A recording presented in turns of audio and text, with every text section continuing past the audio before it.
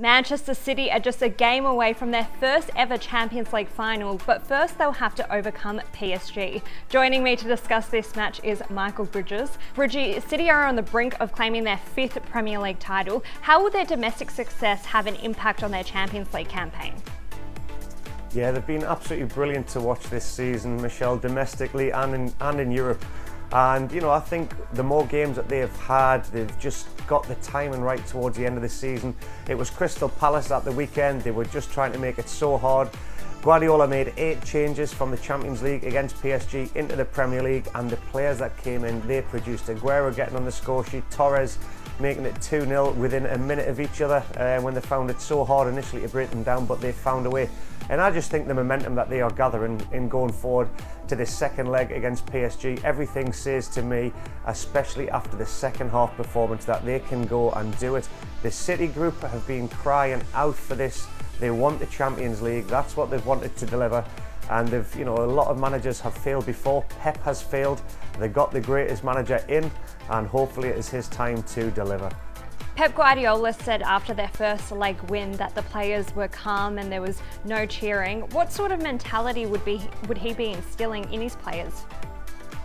Well, there's a lot of egos in there, but there are a lot of controlled egos. I think the way Pep Guardiola has that culture set up, you don't see anybody going out and showboating unless they are on the park with that football between their feet where they can showboat, because it's a joy to watch.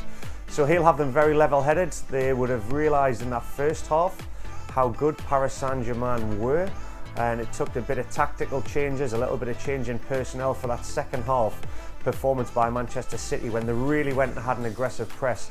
So City players don't want to get too carried away, because they know they're in for a hell of a second leg, and they've still got it all to do, because Neymar, Mbappe, Di Maria, who knows who's going to be starting, and you know, they're just a joy to watch, so you can't count them out. On Kylian Mbappe, he might be a doubt for this game because he's dealing with a calf injury. How will this injury be dealt with, and if he does play, what can we expect from him? Well, he's always a threat, so if he's carrying an injury, they would have wrapped him in cotton wool. Everything is about getting him ready for match day. They'll give him till the last moment to see how he is doing, Michelle, because he's such an influential player. I think we saw against Bayern Munich in the quarter-finals how good he was on the counter-attack. However, Manchester City, the defenders, they found a way to nullify him, as they did with Erling Haaland of Dortmund. So, you know, City got something tactically right, because everything was going through Neymar, Verratti and Di Maria, and Mbappe had a really quiet game actually against Manchester City, and that's credit to the way that they defended. So they've got to have that same mentality if they see his name on this team sheet.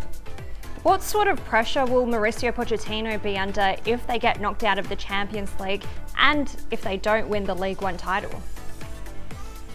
I think there's a lot more pressure domestically if they don't win their domestic title, because the amount of money that they have invested into this squad. Yes, they've had a turbulent season. Pochettino has come in and he steadied the ship to a degree. But I think the Champions League for them, anything is a bonus. He got another opportunity next season to have a go. But yeah, the domestic pressure is definitely on. That is the one that they'll be scratching their head and going, how have we not done this if they don't succeed?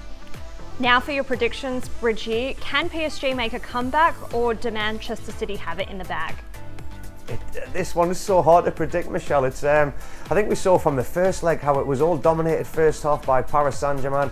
Second half came out and it was all Manchester City, and they got the job done. And they've got it done in good fashion. So I'm going to say, because of the momentum shift and the way they controlled that second half, they've got the away goals, and I'm going to say Manchester City will progress. I can't give you a scoreline. I will just say they will go through and be in their first Champions League final. Thanks, Bridgie. Make sure you tune into Manchester City taking on PSG on Wednesday morning. Live coverage starts at 4:30 AM Eastern Standard Time on Optus Sport.